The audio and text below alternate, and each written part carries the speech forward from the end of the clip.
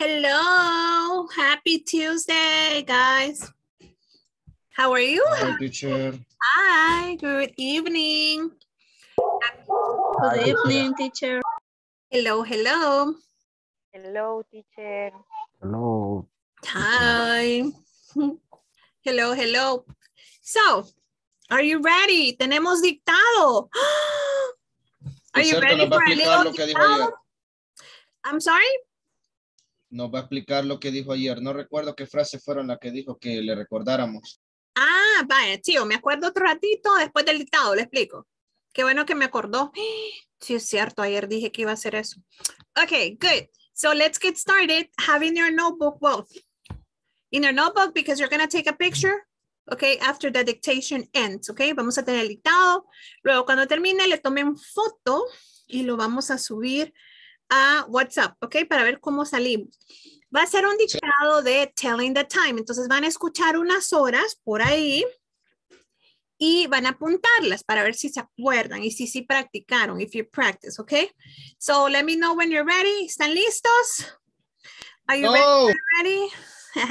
Easy, super easy, okay? Nah, it's easy. Nah. Easy, easy. Son los números, solo que demostrado en horas, pero son los números.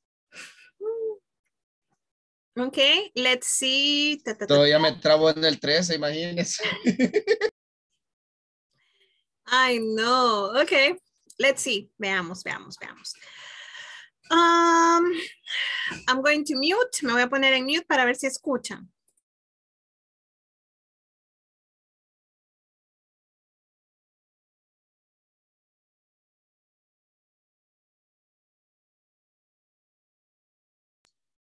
Teacher, full song. Ok, Full escriban mute, la perdón. hora. It's 7. Ok. Va a decir 1 y va a decir la hora. 2 y va a decir la hora. 3 y va a decir la hora y ustedes ya van inscribiendo, ¿ok? ¿Ready? ¿Listos? Teacher, ¿Listos? disculpe, acabo de entrar. ¿Qué estamos trabajando ahorita? Vamos a tener un dictado. So write it down in your notebook, okay? To practice telling time. Para practicar diciendo la hora, okay? What time is it? Y nos va a decir 1 y nos va a decir la hora. 2 y nos va a decir la hora. Y así, okay? Los voy a bloquear en sonido a todos por si entra alguien y de repente, okay, indiscretamente speaks, okay? So I'm going to put you in mute. Solo un ratito mientras dura la actividad. Okay. Ready? On your marks. Set. Lo pongo desde el principio otra vez. Page 108.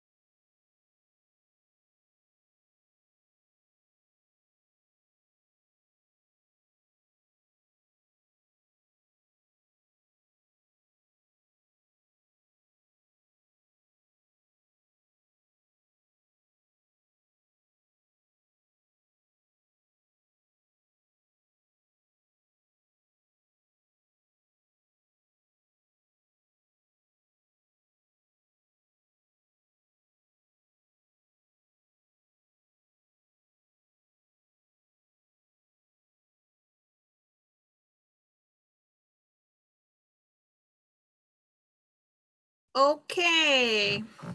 I will give you time to send the answers. Les daré tiempo para que manden sus respuestas. Okay. Send the answers. Are you ready? ¿O lo quieren escuchar nuevamente? Para corroborar las respuestas. Espérense, les voy a quitar el mute. Yes, Erika. Es que, teacher, no se escuchó nada. No escuchamos nada. Nada se no me escuchó, dijeron. solo Alejandra no oí nada No más. dijimos nada. Yo le escribimos, teacher. ¿En serio? Por eso les pregunto. Vaya, escuchen, déjenme ver ahora. Pues veamos. Page 108. ¿Y ahora? Exercise T. Sí, hoy sí, teacher. Listening. Sí se escucha. Ok, vaya, perfecto. Quiero ver si se escucha así. Me dice si se escucha. Otra vez, voy a hacer una prueba. Hold on. 8. Exercise T. Listening. Listen and write the Escucha. time you hear. Yeah. 1. Exercise T. ¿Listos? Ready? Okay, perfect. Listening. Listen and write the time you hear. 1. It's 7:45.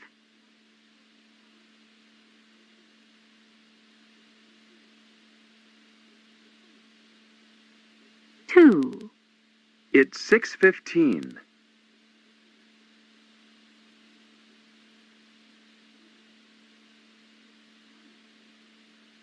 3.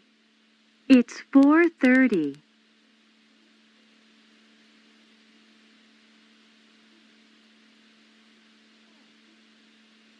4. It's 9:15.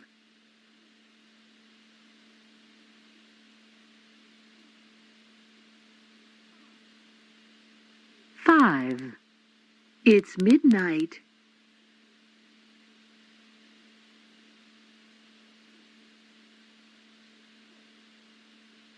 6. It's 5 o'clock.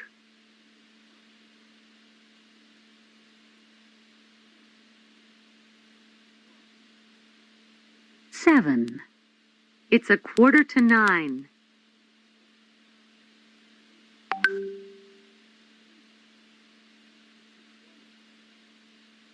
8. It's 8:15.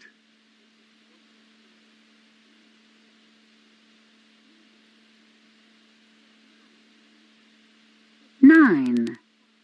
It's 1:45.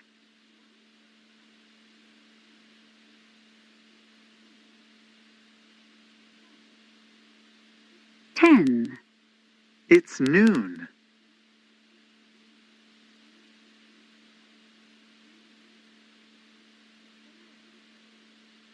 11. It's 11:30.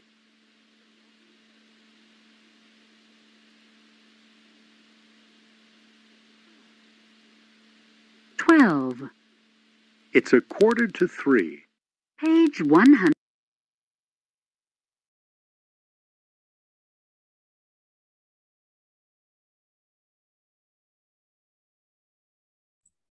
Okay, I'll give you a couple of minutes to finish your answers.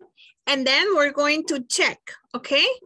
Para ver de 12 out of 12, ¿cuántas tienen correctas? Out of 12, how many do you have correct, okay? Are you ready?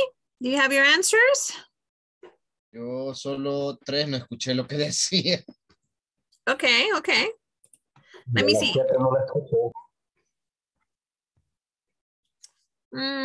Okay. Ready, set, here it goes. Acá van las respuestas, a ver si las tienen buenas. The first one is 7:45. Number 2, 6:15. Number 3, 4:30. Number 4, 9:15. Number 5, it was 12 it was midnight. Entonces serían las 12 a.m., right? Midnight, medianoche. Then number 6, it was 5 o'clock. Number 7, it was 8:45. Number 8, it was a 8:15. Number 9, it was a 1:45 or 1:45. Number 10, it was noon, mediodía, which is 12 p.m. Number 11, 11:30 or 11:30. And 12, it was 2:45. Ok, y de 12, ¿cuántas tienen correctas? Saquemos en la matemática y me mandan la nota. Ok, dividen el número de buenas entre 12, you divide it into 12 y sacan su porcentaje y mandan la nota aquí a WhatsApp. Ok, ok, voy a Solo una me salió buena. No. A mí casi igual, solo 7, profe. But that's good, that's good. Okay, send the Solo picture. una. Send the picture, send the picture.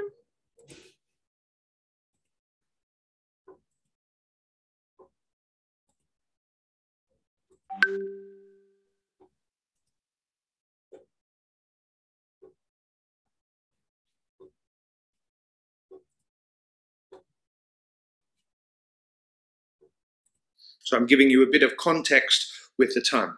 Don't get distracted. Write down the time that I say. And if I say AM, so a little bit more information, but you still only have to write one thing. And I... Can you listen? ¿Pueden escuchar? Ok, este es el ejercicio número 2, the second exercise.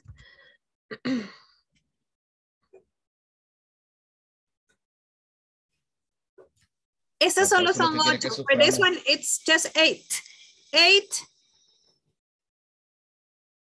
1 to 8. ¿Ya me mandaron las fotos a WhatsApp? Did you send the pictures? Okay, perfect. Okay. Exercise 2. ¿Quién está listo? Levante la manita. Tell me if you're ready. Raise your hand, raise your hand. Raise your hand if you're ready for exercise 2. Okay, Gaby. Okay.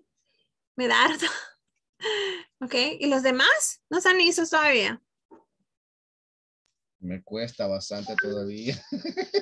Está bien, paso a paso. Cada quien tiene una curva de aprendizaje diferente. Recuerden eso. No se frustren. It's just learning. Okay. Good, good, good.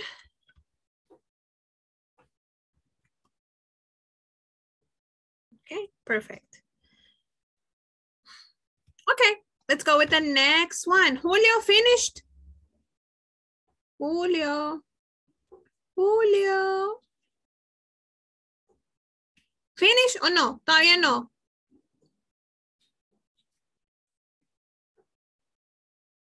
Sí, de terminar, creo que todos terminamos, pero todos tenemos miedo ahorita.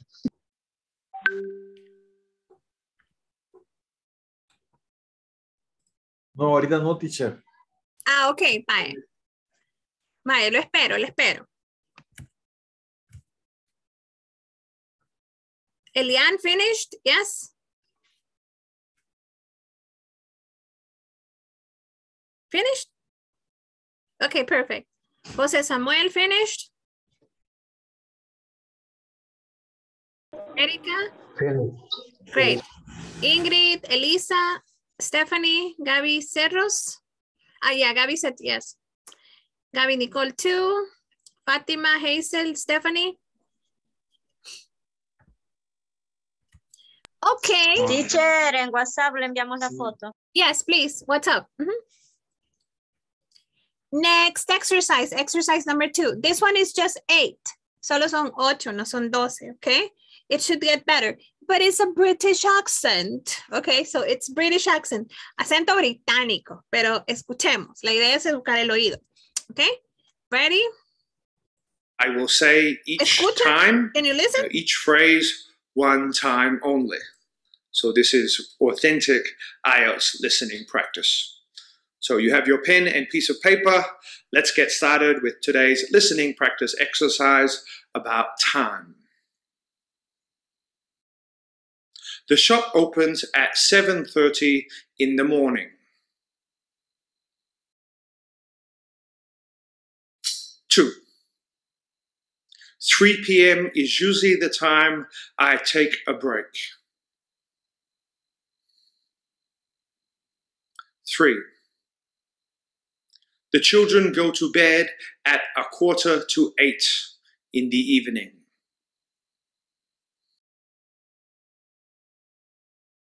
4. I usually start work at 9:05 in the morning. 5. I finish my lunch break at 1:20.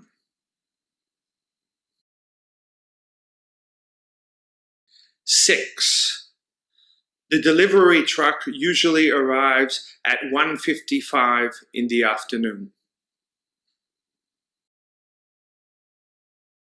7. The class finishes at 11:25 in the morning.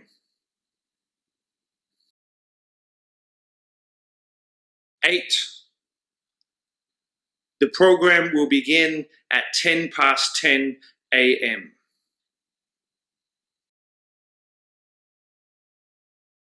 Okay, I'm going to play it again porque les vi cara de confusión. Ahora bien, él decía oraciones. Entonces solo es de ponerle atención a la hora únicamente, ¿ok? No a la oración, sino a la hora en la que menciona, ¿ok? Ese es mi problema, que no logro entender bien las numeraciones que dicen, de mi parte, claro. Es muy rápido. Menciona palabras como past, ¿ok? To, que lo que vimos ayer, past, to, ¿ok? Let's listen to it again. Y solo volvamos a tratar de pay attention carefully, okay? Let's do it again.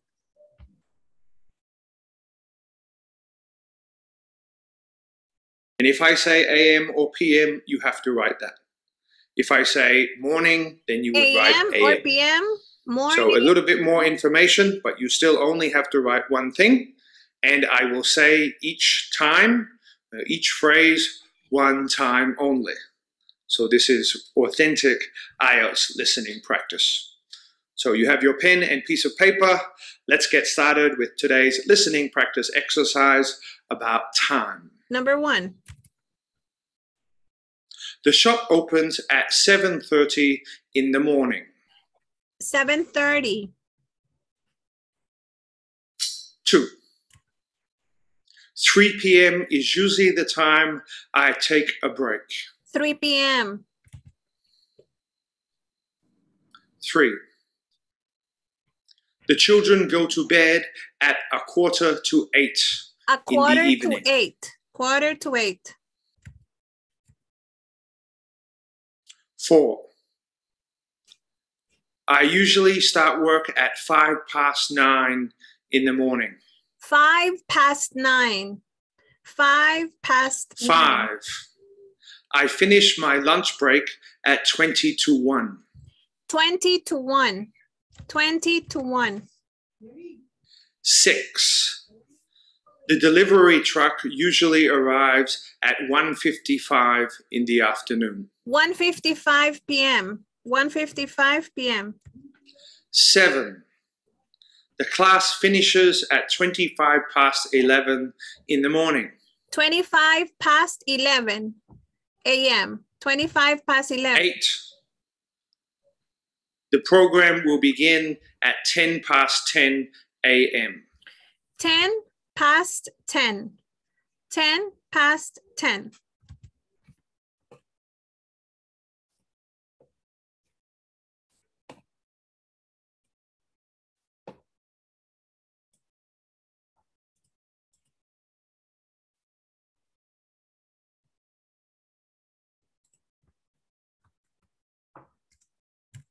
Okay, I sent the answers on WhatsApp. Check them, please. I just sent the answers on WhatsApp.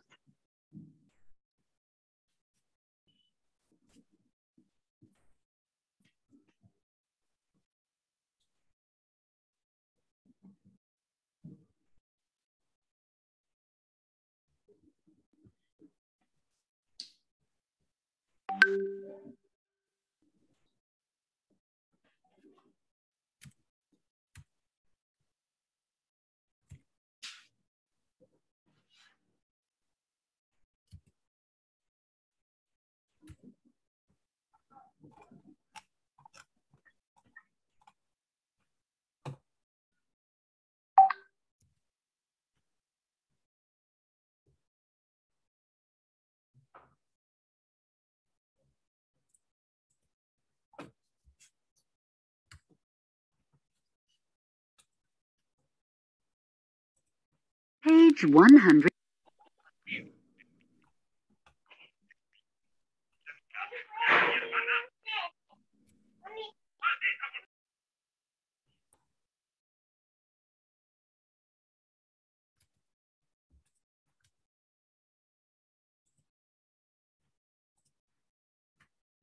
Finished? Yes? Okay. Okay, thank you for sharing. Thank you for sharing. Thank you for sharing.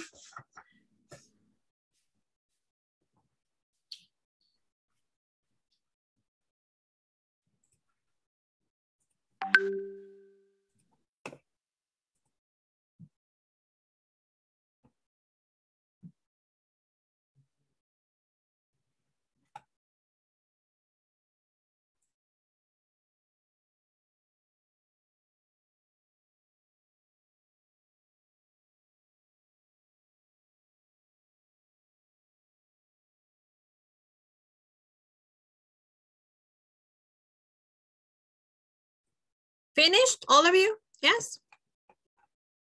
Okay, perfect. Okay, how was the exercise? Es práctica, ¿verdad? Por eso les digo, las hojas de trabajo que les comparto es para que escuchen los audios, escuchen y escuchen dictados en inglés, los pueden encontrar en nuestro queridísimo YouTube, ¿ok? También en el otro link que les envío, ahí también hay muchos ejercicios de escucha activa, so you can listen and write down to practice, ¿ok? Ahora bien, ayer tenía la duda de este ejercicio. Creo que muchos están con la duda del 5.4, pero primero tenemos que ver el video. No sé si ya lo vieron, el video de Telling Time. But let's review. Solo revisemos and let's refresh. Okay? Hi everyone. In this class, you'll learn to ask and answer questions using time expressions. Wait. Let's get started by looking at some clocks which are expressing the time. Let's listen and repeat. It's 1 o'clock. It's 1:05. It's 5 after 1. It's 1:15. It's a quarter after 1. It's 1:30. It's 1:40. It's 20 to 2. It's 1:45. It's a quarter to 2. Now, what we want to do is make our own examples by changing the time on those clocks. I'm going to change the time for each and express a different time. Let's do it. Instead of 1 o'clock, we will say 2. Notice that the only thing that we will change is the number for now. It's 2 o'clock. For our next example, it's 2:05. After that, it's 2:15. Then it's 2:30. Or it's 2:30. Next, it's 2:40 or it's 20 to 3. Our last example, it's 2:45 or it's 2:45. I would like for you to express the time now. I will give you the numbers and you should write the time. Now I would like to go over some time expressions.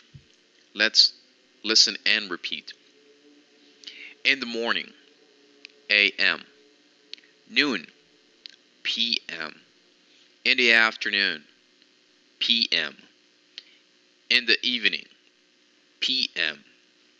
At night, PM. Midnight, AM. Let's practice these time expressions now. Let's listen and repeat. It's 7 o'clock in the morning. It's 7 a.m. It's 12 o'clock. It's 12 p.m. It's noon. It's 4 o'clock in the afternoon. It's 4 p.m. It's 7 o'clock in the evening. It's 7 p.m. It's 10 o'clock at night. It's 10 p.m. It's 12 o'clock at night. It's 12 a.m. It's midnight. In this class, we've covered how to express the time in different ways. It's important that you learn all those different ways to express the time. What I would like for you to do now is to practice expressing the time in different ways. I'll write the expressions and you should work on expressing the time in a different way. For example, it's 9 o'clock in the evening. Another way to express this is by saying it's 9 p.m. Now I would like for you to change these expressions in a different way. It's 9 o'clock. It's 8 o'clock in the morning. It's 12 o'clock at night. It's 3 in the afternoon. It's 3 a.m. It's 6 p.m. It's 4 p.m. It's 12 p.m. Okay, one of the things, y creo que fue de lo que vimos ayer, how to use past, how to use to, okay, lo vemos aquí. También el have, past, okay, or o'clock, también porque ahí, sí, ayer se nos olvidó el cubrir el AM para la mañana y el PM para la tarde-noche, okay, se nos olvidó. Sin embargo, también podemos decir o'clock, okay, so for example, it's 8 o'clock, o podemos decir it's 8 p.m., okay, or it's 8, it's 8, it's 8 o'clock, or it's 8 p.m., okay, hay varias maneras de poderlo decir. Luego estuve leyendo por ahí que tuvieron problemas, you had a problem with 5.4. Veamos el ejercicio juntos. Yes. Teacher. Teacher. Yes. Yes, Julio. Sí, le comentaba que ayer el viento no me dejó estar en la clase y hoy en el día no tuve tiempo de repasar, o sea, estoy perdido. Ah, pero se le ha puesto en mute, está en mute el micrófono, en silencio. Sí, le decía que ayer el norte que hizo me sacó de internet, entonces no tuve señal. Y perdí la clase prácticamente, todo un rato estuve, no vi los ejercicios y durante el día no tuve tiempo de ver nada por el trabajo. Pero recuerden siempre, Julio, la clase de ayer está grabada en YouTube, en el playlist de YouTube. Yo le mando el enlace para que, por cierto, la vea, donde estuve explicando un poquito sobre eso, ¿ok? Para que la pueda ver. Luego yo se la comparto, el link, el enlace. Acuérdense, chicos, que todo queda grabado. Entonces se sube a YouTube y ahí está el playlist en el que están ustedes para este nivel. Le comparto el link directo de la clase en un ratito para que pueda después verla. ¿Le parece? Gracias. You're welcome. Vaya. Entonces, estaba viendo que tienen problemas con este ejercicio. Right? You have problems with this exercise, yes? ¿Tuvieron problemas con este ejercicio? ¿Por ahí leí? ¿No? 5.4? Sí. Yes, teacher. Ok. Lo que pasa es que hay dos opciones para cada ejercicio, entonces hay que escoger cualquiera de las dos opciones. It's 10 to 7, for example, this one 10 to 7, No, or... perdón, ya hice ese ejercicio y realmente hay que señalar las dos opciones para que... Dos opciones, correcto. Es que salgan correcto. Una se la da mala. Ah, es que mire, aquí dice, select two possible correct answers. Dos Okay? formas correctas. Ajá, exactly. Las dos, sí. Entonces, for example, for this one is 10 to 7, or it is 6:50, yes? 6:50. Very good. It is tal como el 6:50. video, es tal como lo explica el video. Okay, so it's the same. So what about this one? It is 8:45. It is 8:45. It's 8:45. Very good. Okay, it's 8:45. 8:45 or 8:45. What about this one? It's 11. It's 5:11. It's 11:05. It's 11:05. Ah, eso sí no lo vimos ayer y no lo expliqué. Que podemos decir 05, ok, pero no podemos decir 010 o 015 o 020. Solo decimos 05 para los números entre el 1 y el 9. O sea, yo puedo decir 01, 02, 03, 04, 05, 06, 07, 08, 09. Únicamente. En el video que usted mandó, ahí lo explican. Ah, ok, perfecto, qué bueno. Sí, y ayer se me olvidó también y lo pasé por alto en la explicación de la clase de ayer. Espero Ajá, puedan pero en ver el esta video idea. lo explicaban. Súper, y espero lo puedan ver para aquellos que no lo han visto, ¿ok? Y la serie de videos, si usted ve los videos del 1 al 200 en orden, créanme lo que va a aprender muchísimo, ¿ok? Y descarguen los PDFs también que están buenísimos, así que les va a ayudar para reforzar estos temas, ¿ok? To reinforce. Veamos el siguiente. What's the next one? It's what? 3:15 or a quarter. It's a quarter after 3, right? Quarter. At quarter. Quarter. Like this. Miren. Quarter. Así se pronuncia, aunque se escriba así. ¿Ok? Aunque se escriba así, se pronuncia quarter. Quarter. ¿Ok? Y nosotros decimos cora. Ok, in Spanish we say cora, pero se dice quarter. Quarter to 25. Okay, quarter. What about this one? The next one. It is 6:20.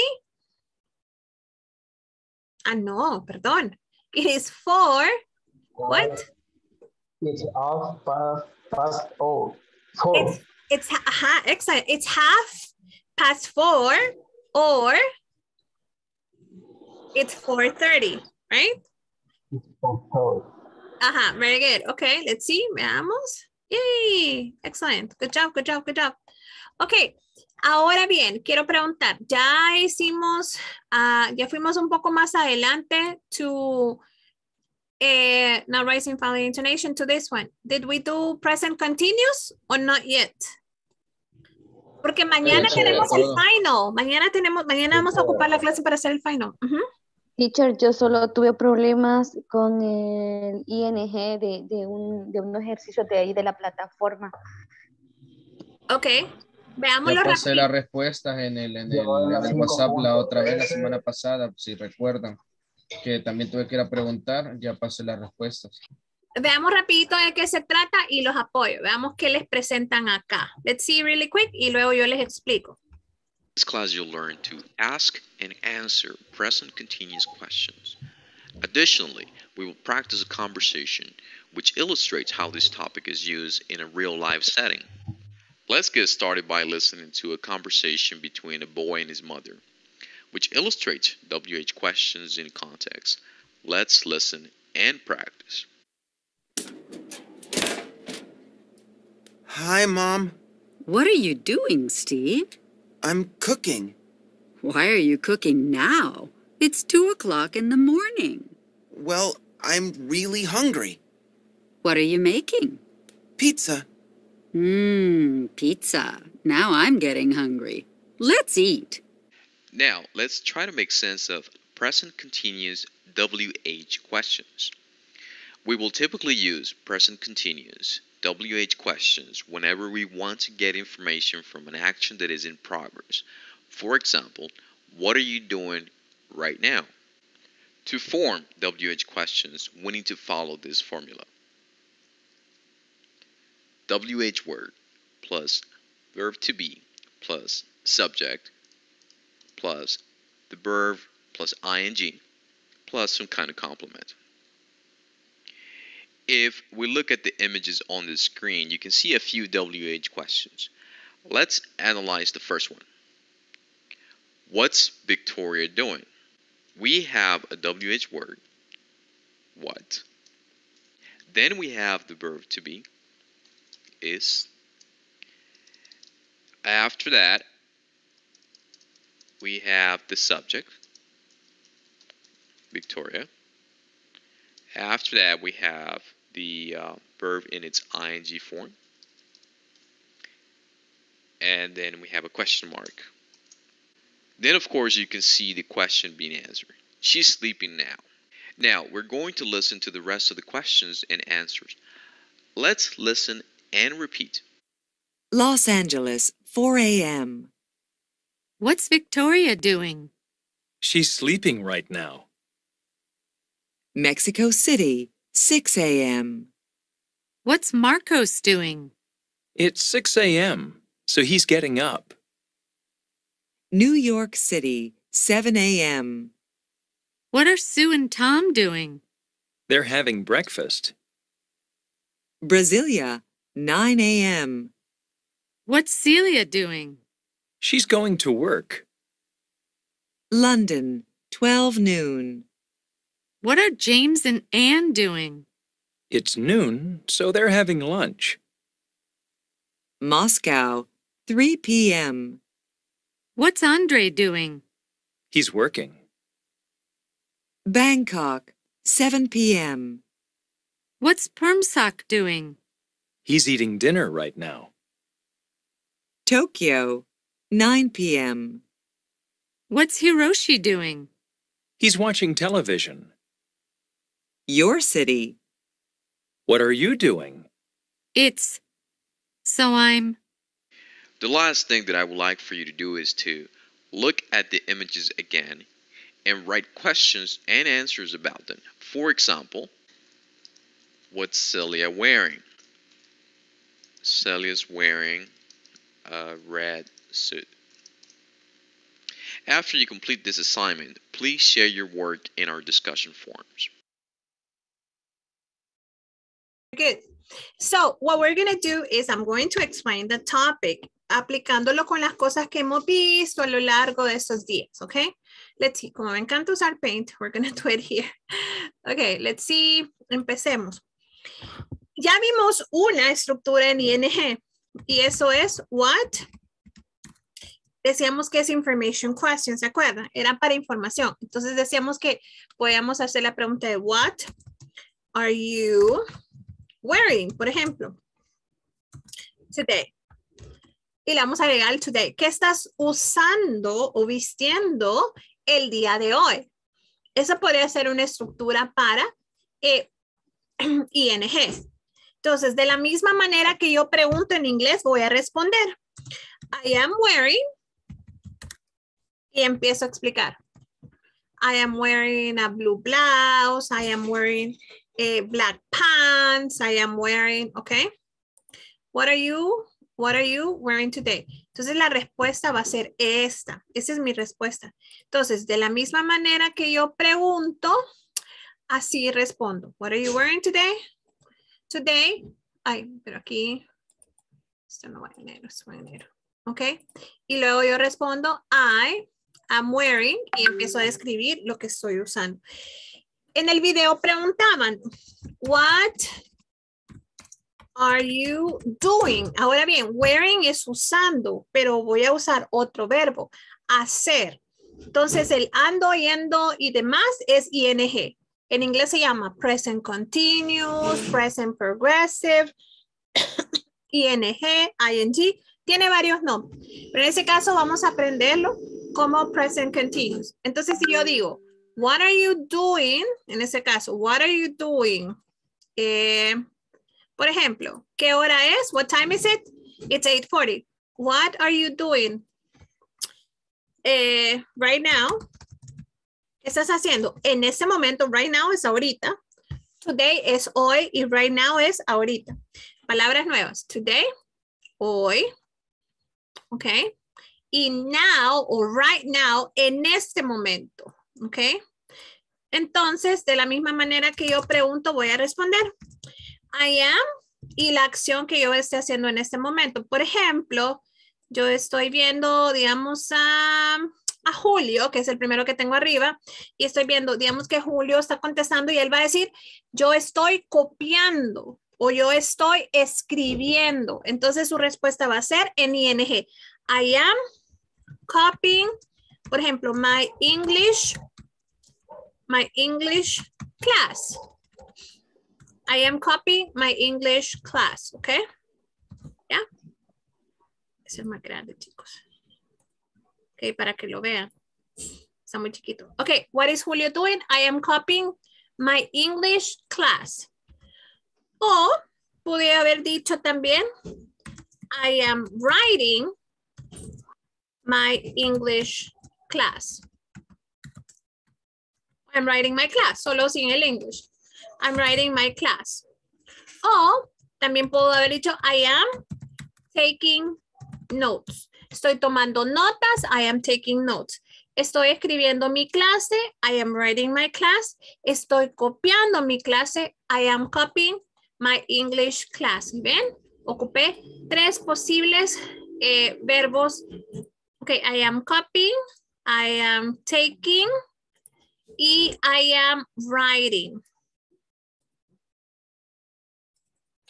Okay, writing, copying y taking. Okay.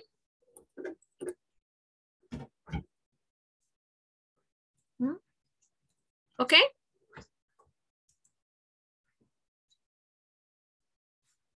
Okay. Yeah. Okay. Entonces, ¿qué otra pregunta puedo hacer con what?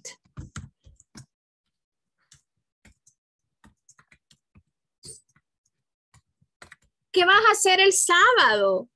What are you doing on Saturday? ¿Qué vas a hacer el sábado, por ejemplo? O cualquier otro día de la semana. What are you doing tomorrow? What are you doing tonight? What are you doing in 1 month? ¿Ok? Pero les voy a poner ese ejemplo. What are you doing on Saturday? Entonces, de repente yo voy a decir, I am going to the beach, por ejemplo. ¿Ok? I am going to the beach. Voy a ir a la playa. Okay, I'm going to the beach. Okay, I am going to the beach. O podría también decir, I am driving to the beach. Okay, o I am visiting the beach. Okay, por ejemplo. Just to give you an example. Ajá, ¿quién me levantó las manos? Yo, teacher, una pregunta. ¿Y por qué estamos usando going, que es un presente continuado, en algo del futuro? ¿Cómo? Perdón, me perdí. Porque yo tengo entendido que el ING es para estoy haciendo algo. Es una acción que comienza en el pasado, viene al presente y puede ir al futuro. El ING... Esa es mi pregunta, porque estamos hablando del futuro. Cuando, cuando decimos sábado, es algo que va a pasar. Y el ING, como es una acción continua y es algo que empieza de atrás, en el pasado, viene al presente y puede ir al futuro. Ok. So you could say, si yo lo quisiera ocupar en pasado, diría, I was going to the beach, but... pasó algo, right? Something happened. I was going to go to the beach, for example. Si ocupáramos el mismo ejemplo. Entonces viene el pasado, iba a ir a la playa, pero algo pasó y ya no pude ir. For example. Les pongo otro ejemplo para no ocupar también solo going to. Veamos con otro. What? Porque estamos viendo information, ¿ok? What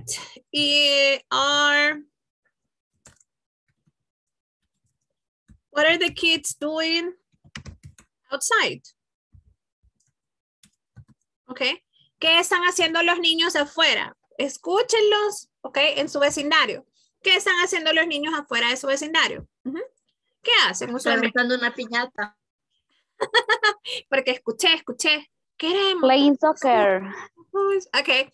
So, hay muchas respuestas. Entonces, yo puedo decir acá. I can say here, ¿ok? The kids are playing soccer. The kids are having a piñata, for example. The kids are playing hide and seek, escondelero. Okay. The kids are playing hide and seek. Entonces pueden ser muchas opciones. Y si se fijan, dije playing, y aquí dice having. Están teniendo una piñata porque están reventando una piñata. Entonces no podemos decir reventando una piñata porque no existe en inglés, pero sí podemos decir que están teniendo una piñata. So they're having a piñata or they're playing hide and seek. O tal vez podemos decir... Yes. El ING se puede utilizar con todas las WH question. El ING en este caso, según la plataforma, lo están enseñando con una WH question. Pero el ING se puede ocupar de muchas maneras. Yo después les mando más recursos para que tengan más variedad de cómo se utiliza. Pero según como lo están enseñando acá, lo están enseñando con la WH question what? What are they doing? What are they eating? What are they... Y así. Pero se puede ocupar también, no solamente con WH questions, porque yo puedo decir en este momento, I am, por ejemplo, I am teaching a class. I am listening to the, ¿cómo se dice? Taladro. I forgot the word, but I'm gonna write it down. I'm listening to the, chicos, no me acuerdo cómo se dice taladro.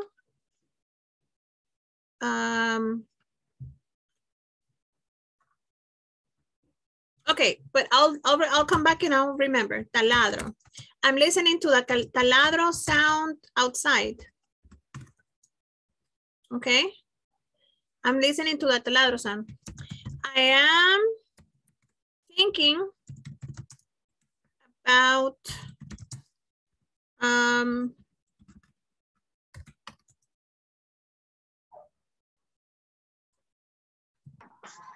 Teacher, a mí me sale que taladro es tree. Can you write it? Escríbalo aquí, porfis. Thank you.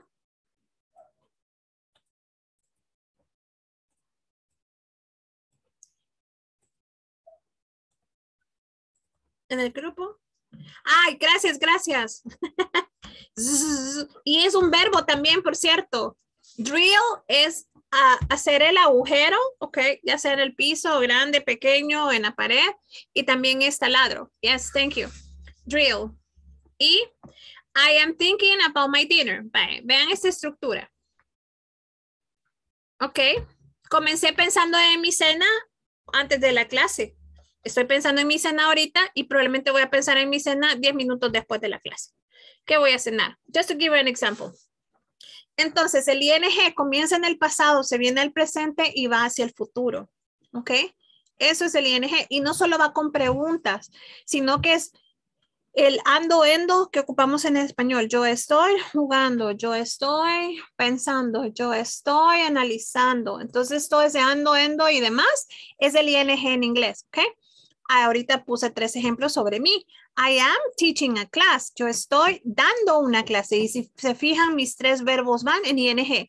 ¿Y cuál es mi estructura? I más el verbo cero estar, que se vuelve un auxiliar. ¿Se acuerdan que les dije que aquí ya no es el verbo cero estar, ya no es el verbo principal, sino que ya se vuelve el auxiliar del verbo principal que está en ING, porque ya el verbo está conjugado. Entonces, I am teaching a class.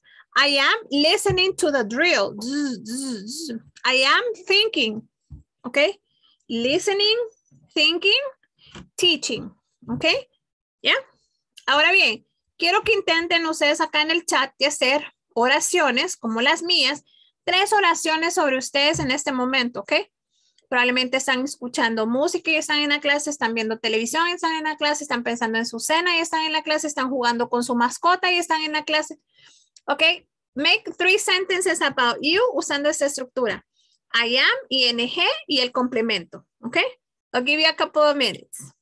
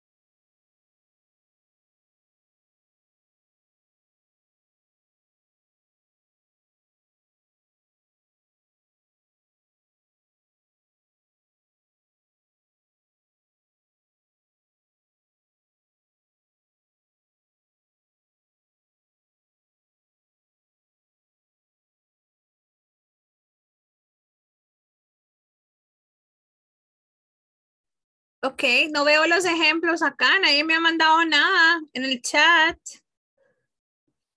I am working, but I am paying attention to class. Okay, thank you, Fatima. I am drinking coffee. I am listening the class. I am listening to the wind, Elian. To the wind. Estoy escuchando el viento. Like this.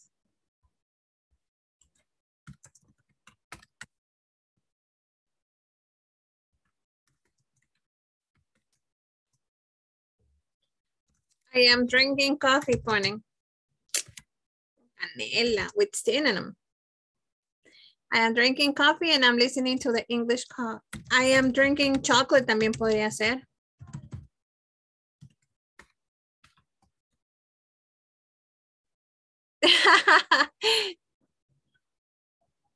Okay. Francisco, I'm thinking about the exam. I am thinking about the exam. Okay. Very good.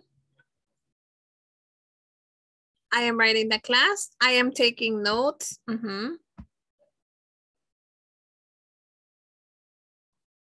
I am reading a book. Okay, very good.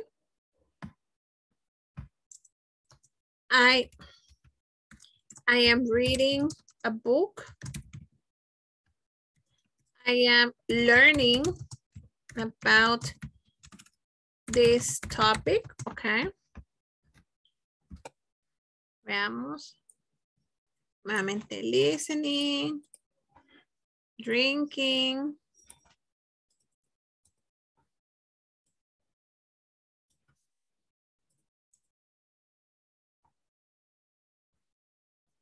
Thinking, pensando acerca del examen. Mañana tenemos el examen.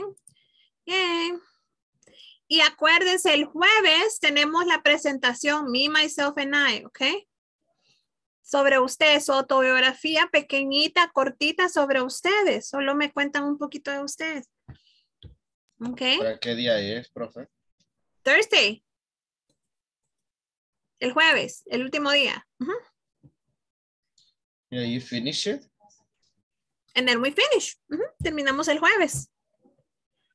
Así que esa es su presentación. Teacher, y el ejemplo no lo puso. Y I'm suffering from mosquito. Help me, please.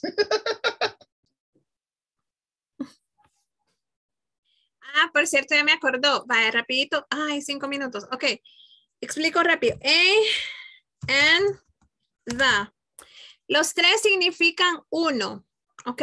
All of them significan one. The number one. Ok. One. One.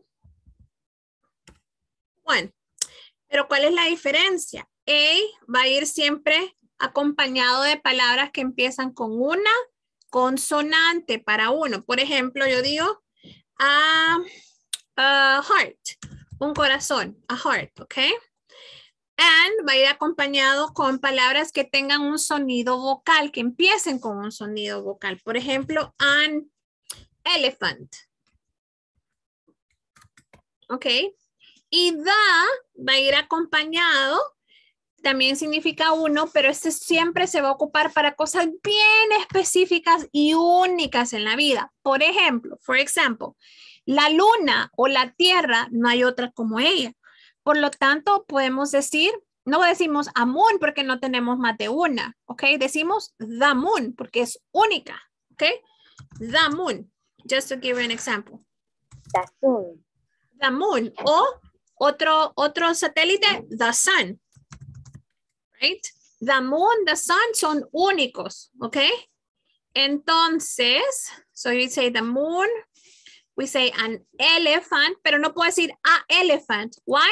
Porque an va a ir luego de una palabra que comience en sonido vocal, in English, vocal, y va a significar uno. An elephant significa uno, pero pasa algo y les quiero explicar para que no se les olvide. No podemos ocupar a y one al mismo tiempo. One significa uno y a significa uno. Entonces, si ocupo a, no voy a ocupar one. Y si ocupo one, no puedo ocupar a. No se llevan muy bien, que digamos, ¿ok? Entonces, o yo digo one heart, o yo digo a heart. ¿Ya? Yo digo an elephant, o yo puedo decir one elephant. ¿Ya? ¿Sí? Pero no puedo ocuparlos juntos. No puedo decir one, an elephant, o a one heart. For example, a one heart, a one elephant. No. No se llevan de la mano. O sea, va uno o el otro, pero siempre van separados. ¿Ok? ¿Ya? Ahora bien, ¿puedo hacer esto para the moon? ¿Puedo decir one moon? Si estuviera en otro planeta, en another planet, donde hay más de una luna, sí. Pero como no hay más lunas y es la única en nuestro planeta, no se puede decir one moon. ¿Ok? Sí podemos decir, hay una luna en nuestro planeta, sí. ¿Ok? Para referirnos a que es la única, sí. Pero para ocuparla, porque pues hay más lunas, no creo. ¿Ok? Solo para eso se podría ocupar one moon. We have one moon only, únicamente, y no tenemos otra. ¿Ok? The moon is the best satellite we have. Es el mejor satélite que tenemos, for example. Just to give an example, ¿ok? ¿Sí? Entonces, y a esto, chicos, se les llaman artículos. Estos se llaman artículos, articles en inglés. ¿Ok? Articles. A, and y the son artículos. ¿Ok? Questions, ¿no? No questions. Yeah, question, teacher. Les voy a mandar para que practiquen una hoja de trabajo por ahí. Teacher, you have a question. Yeah. Una pregunta. Yo recordaba que a también se puede utilizar como un. Es uno. Igual que an. También se puede utilizarlo como un. No solo como uno. Sí. Ajá. Okay. Voy a ocupar como un. Okay. Thank you. You're welcome. Que es como una regla que hay en el español. Que en el español cuando la siguiente palabra después de utilizar a es una vocal, se le coloca la H. Viene siendo parecido, me imagino. Exacto. It's like a rule. Yes. Yes. Ok, coquetators y coqueteras. Les mando esta imagen por si no le tomaron foto. Ok. I'll send it to you. Se las mando. Ok. See you tomorrito. Same time, same place. Teacher, ya me compartió el link. Ahorita se lo mando. Cuando termine la clase se lo envío. Ok. Lo tengo que buscar.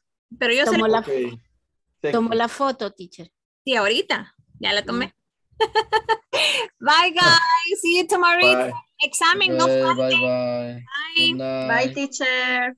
Good night. Bye, teacher. Mañana es mi día de sufrimiento.